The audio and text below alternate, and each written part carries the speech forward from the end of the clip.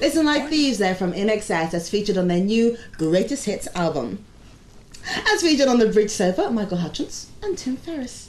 Welcome, guys. Hi, Michael, hi. Hi. Hello, Sonia. Hi. After 17 years together, a Greatest Hits album, the first one, tell me this is not the beginning of the end. Probably is, actually. Well, I think the beginning of the end started 17 years ago, to be honest. We could have put one out a while ago when we added it all up. There's quite a lot of songs there, so I guess we had to do it in the end somehow. It's good in a way. It's good because it sort of puts it over there and you go, that's all that, and now we kind of start off again. Yeah, it's kind of the end of an era for us in a sense. You know, we kind of... The end of an era. Yes. But that is like a lot of material to sift through for one album, so how did you go about doing it? Numbers. Yeah, basically numbers. We let the audience and the people around the world in the various places where it's being released, because I think there's like 4 different configurations. Yeah, there's one South America, Australia, States, and Europe. Yeah. And we just let basically the numbers pick what was going to be on the album. It's not like what we would consider, in many ways, faves. You know, faves by the band. Because that probably wouldn't sell any. You're the ones that are just like no, there fillers, is our favourites on there, of course, but it's all just chart hits, you know. So I messed up the rug. Oh, for goodness sake, please. You're going to have to vacuum clean that later. So I get into domestic violence, okay? Behave. You've also got a new single out, haven't you? The Strangest Party. Tell me, first of all, is there anything behind the title at all? Yeah, it started off as a kind of commentary on the life we lead on this earth, and it's really, you're either part of the solution or you're part of the problem. It's sort of what it's about. Yeah. In many ways, it actually pertains to the recording of the song too. So what do you stand then, part of the problem or the solution? Well, I try to be part of the solution, I suppose. Yeah, I'm the problem, he's the solution. Yeah. You got it. Okay, well, let's have a quick look at that. The Strangest Party now. We'll be back right after this. The Strangest Party. Rubber? A lot of rubber. A lot of rubber, yes. Actually, no leather. No animal products. No animal products. Honest. Okay. It's green. And black. How conscious of you? Actually, it's getting to the best bit then. Well, the bit we can't show or something. Maybe. It's one of those videos that actually looks great, but probably took like ages to film and was very boring to make. Well, you can't tell you because a lot of it's chroma key and these little miniaturization things. They make these little houses and stuff. So you're really just sitting around in a blue backdrop all the time, wondering, fingers crossed, it better look right the way I think it looks. So. Yeah, I mean, videos these days are very much blue screen, you know. Yeah, but it was. I mean, the people who worked on it were great because they had to work very long hours doing all kinds of little cuts and stuff till the sun came up. Let alone us. I mean, let alone poor old us. Yeah. We were there to the wee hours as well. But you get that. It's all right. So after 17 years, what keeps you all talking? What keeps it going? Well, Tim and I are the ones that actually do talk. The rest... He said in mock seriousness, yeah. Yeah, pretty much. Mock seriousness. To know about that. It's a new one, mock seriousness. I can try that. Yes. Yeah, well, we do talk, though. We do. We're really different, you know, as people. We're pretty... The separate elements of INXS comprise to make one unique vision. Cool. It can be very hard to talk to each other sometimes during the day unless we have something to do. Yeah, I think it works out that way, and also we don't chain each other. You know, we're not. No. Bands tend to break up because they're kind of bored with each other's lives, not so much the music. They're bored with each other's, tendencies, whatever, and or they don't feel like they can move. They can't do anything, and we've never. If anybody wants to do anything in band, they're absolutely welcome to.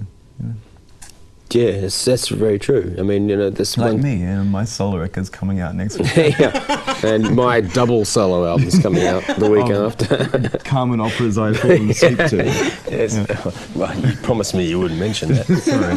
But look, I mean, there are the other operas that I don't fall asleep to.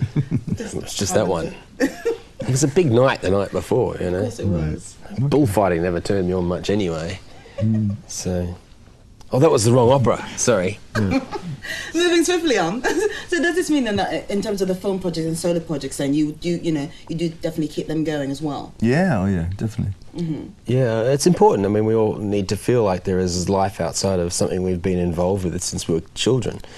Got to a point, in fact, just after we made the album Kick, where it was like all we knew was a life spent, you know, in a various mode of transport without, you know, and on stage, and we felt, well, you know, there's got to be something else to it ourselves than this. And if we hadn't had the chance to go out and try doing various things, I think it would have been a really dangerous time for the band.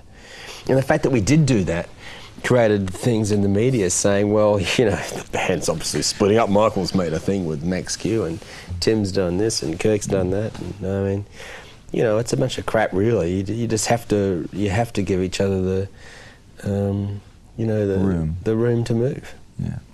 Now, I've heard tell of a story involving you'll need to get rid of some money by investing in a film. Crocodile Dundee, you mean? Oh, yeah. Yeah, well, we found another one just after, which was pretty easy to find. We wasted a lot of money on that one. Well, first of all, tell me about Crocodile Dundee and into the next one. Yeah, well, it was funny. We thought, you know, Paul Hogan, you know, surely no one overseas will get it, you know, and we read the script. And actually, I think Michael and Andrew went out to Kakadu National Park to meet up with the crew and stuff. And, you know, it looked okay and harmless enough. We thought it was pretty funny, we just didn't think it would click. You know? So a good reason to invest in it. And it kind of paid off, but then unfortunately, then we thought, well, you know, Les Patterson Saves the World. Now here's one that's bound to make a lot of money. Couldn't have been any further wrong. There were cement blocks. But I wish it had. I think, you know, is genius. He is a genius, and I feel sorry that movie didn't really happen. I think maybe he was surrounded by the wrong people to make the movie. Maybe. Now tell me, you went on a tour of sort of clubs and pubs across Australia, last year and stuff. Yes. Was that just a need to get into the feel of playing again in the sort of small spaces as a band? Yeah, or? kind of. I mean, we thought it was kind of perverse logic going from Wembley Stadium down to places that we really played for many, many years and smaller. And it suited us. It felt right at the time. We'd done 2 albums in a row and not toured yet. But we just wanted to bring it back to the rudiments of everything. I mean, we'd either break up or make up, you know, or at least continue doing a tour like that. We thought as well, you know, really figure out where we are as a band. If we, that's right. If we, you know, can survive without a million zillion lights and things like that. And if we can just be the, you know, the elements. Also, you know, we kind of bypassed that on a world stage thing. You know, in Australia, we spent so many years playing these tough places and these little dives and stuff, and you know, we never really got to show that side of ourselves around the rest of the world, and it was important to us to show people that that's our background, that's where we came from, you know, and it was important to show that, so we did it. We did it. Well, it's hard to do in America, though, to be honest. It takes a while. Yeah. a couple of 100 years. A lot of space.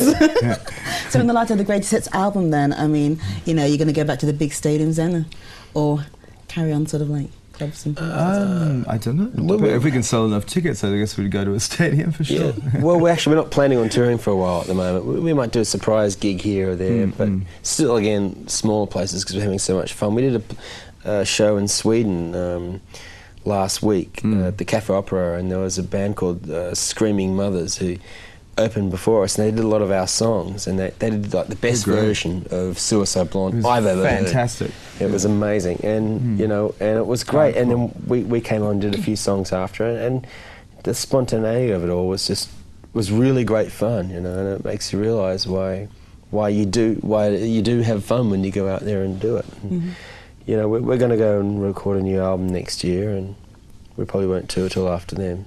Right. Well, I'm so glad you mentioned Suicide Blonde, because that's a tenuous link into the video. So thank you very much. Gee, had nothing to do with reading that screen. No, don't give away any more secrets. I think.